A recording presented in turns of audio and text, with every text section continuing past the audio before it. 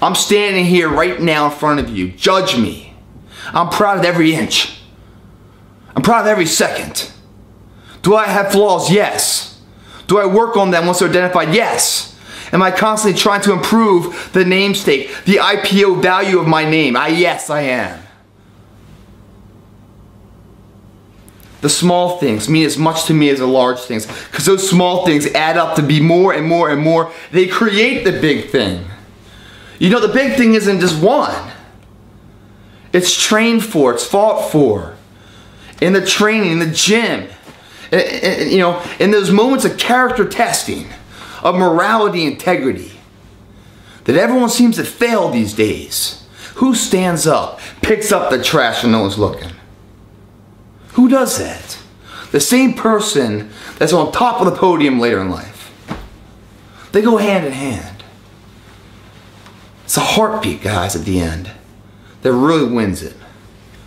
At the toppest level of competition, everyone's got the talent. Everyone's got the perseverance. Everyone has it all. And everyone wants it. But somebody wants it more. Someone's heartbeat is constantly beating for it. Not just when people are watching, not just in training, but when they're sleeping, they're dreaming of it. It's a constant cycle. How do you know when you're on the right path? When the small nuances in life that people don't really value, they consider a nuisance, you consider them as valuable as the big events when everyone is watching. When you perform to a certain level when no one's watching, you build a level of excellence about yourself that stands the test of time. No matter what happens in front of you, you are character true, code of conduct pure. I know who you are because you're the same person. In adversity, in victory, in defeat, you're the same motherfucker. It doesn't get turned off ever. Excellence, I said before, guys, is not an accident in somebody's life. It's a habitual habit that's trained and perfected and then remastered every single day in everything they do. You know you're on the right path when these small things, the momentum builders, hold value to yourself.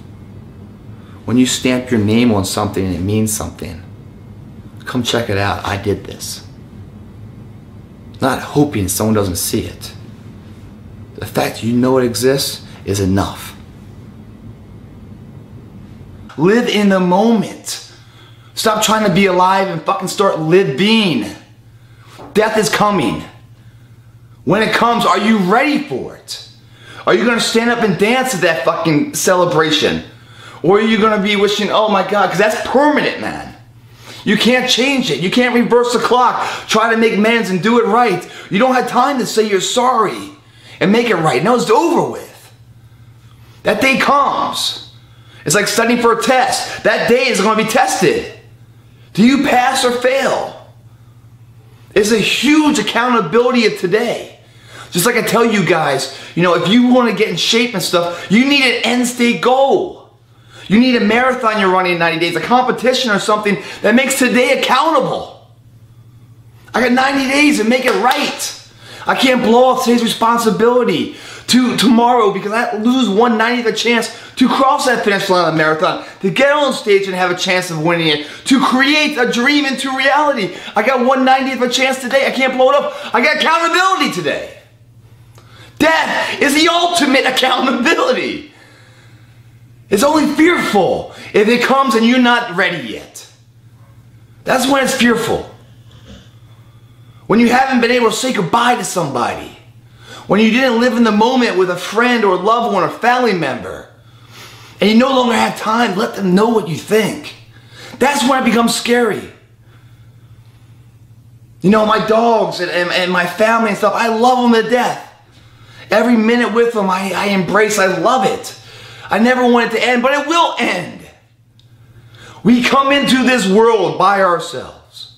We leave this world by ourselves. We had the opportunity to engage while here, but we leave alone. We leave with the memories and the embraces and the love and the experiences of life. We take that with us. And if we do it right, we leave footprints of legacy and motivation for others to follow and take the most out of life. Alive, but also living. Not so fearful for death that we become a self-paralysis in our own state, trying to preserve the inevitable. It doesn't work that way, guys. I look in the mirror. Anxiety fills me. Stressed out. Because I'm like, man, there's not enough time. I'm out of time. I'm running out. I haven't become the person I want to be yet. I don't know how much more time's left. Maybe today's the only day I got. I don't know. But there's so much to do and so little time. That's all I keep thinking about. I never sit back and settle and, and relax on past fucking accomplishments or anything else. Bullshit. I live in the fucking present or the future. Never live in the past. I never relish in anything I used to do. All that shit's great. I'm not proud of it. That shit is made me who I am now, strong enough to tackle the next endeavor, the next endeavor, the next endeavor. Always looking forward, never looking back. I can sit here and be your mom, guys, be your buddy, and say, you know what? It doesn't matter if you win or lose, it's how you play the game. It's all about making sure you have fun in life. Yeah. Money can't buy happiness. Yeah, well, being broke can't buy it either, So happiness either exists or doesn't exist. Call me materialistic, but I think if you're happy and you have money, it's a lot more happier than if you're happy and broke. And if you're going to go and play the game and lose, or play the game and win, I think it's more fun to play and to win. So why not do that? So I can sit here and tell you about, all the things you should do to keep motivated, not burn out, or I can open up my voices in my head to you and tell you what they think. Publicly, let them all out to you. Let you know how crazy my fucking mental capacity is at times. So when I wake up and I look at myself in the mirror, I see failure every day. I do. I'm like, man, you're not there yet. I don't know if you got any more time left. You better make today count. That's what I think. Some people find that a disease. Some people find that a blessing. But these voices speak two different paths in life. I'm going to explain both paths. And I'm going to ask you, which one is harder?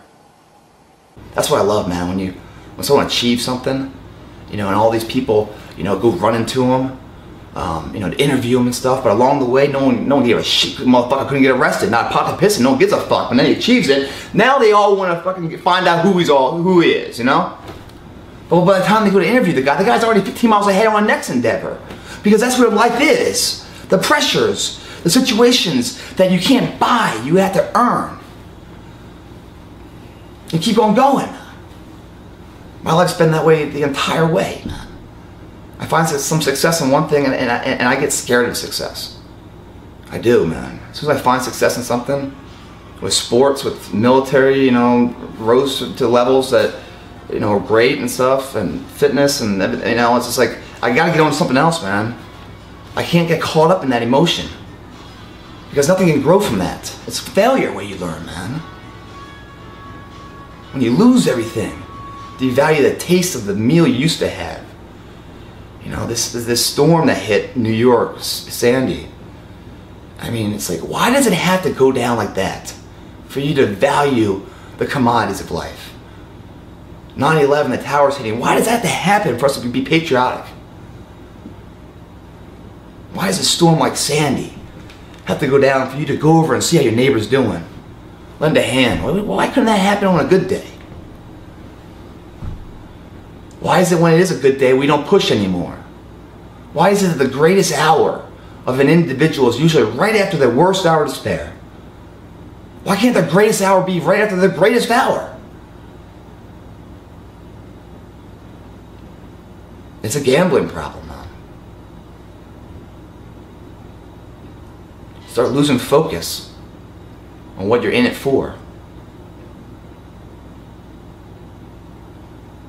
And what you start debating inside your head is Oh, am I in it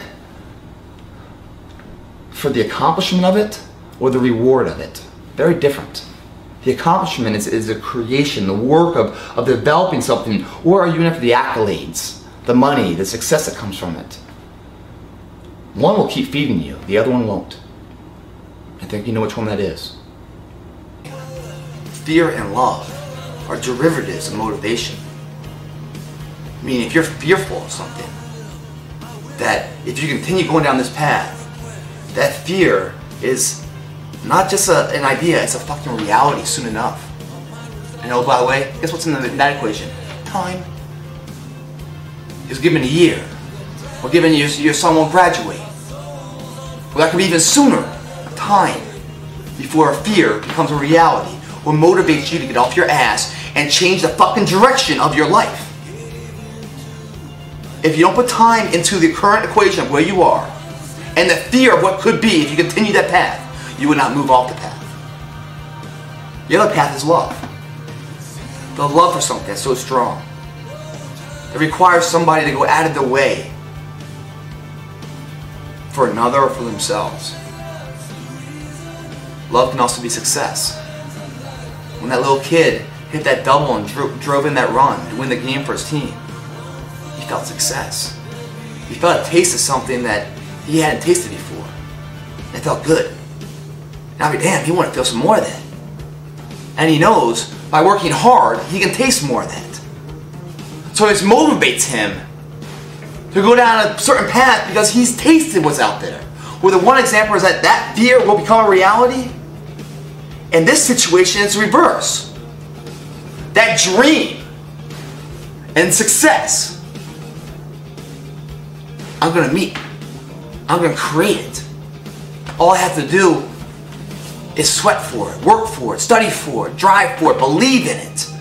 Never take no for an example and never fucking give up. If you guys don't have a love for something, a fear for something, and by the way, most fears, if you really look at your life, guys, most fears, if you confront those fears, it's like a magnet. Being the same magnet, they push away from each other. If you dive into that fear and face it head on, it's gonna you're gonna be repulsed by it. It's gonna push you away. And where's it gonna push you? The exact direction of what you love. I swear to God. If you overcome and face a fear head on, it will drive you exactly in the direction of what you love. If you don't believe me, look at your own life. I'm sure you've done it multiple times. But without a fear, guys, and without a love, combined into an equation of time, you can never produce motivation or any kind of internal drive. The gym is great because we get those immediate results. We see them, we love them, we believe in it. We tasted that success, that love. We want more of it, more of it. So we keep going back in there, back in there, back in there, back in there. We love that. We're the same person there as we are out here. And if we tasted something good here, why are we neglecting to taste it here? We're going to grow it this year, man. We're going to make it all happen. Greg Plitt, help me stay fit. Thanks for watching.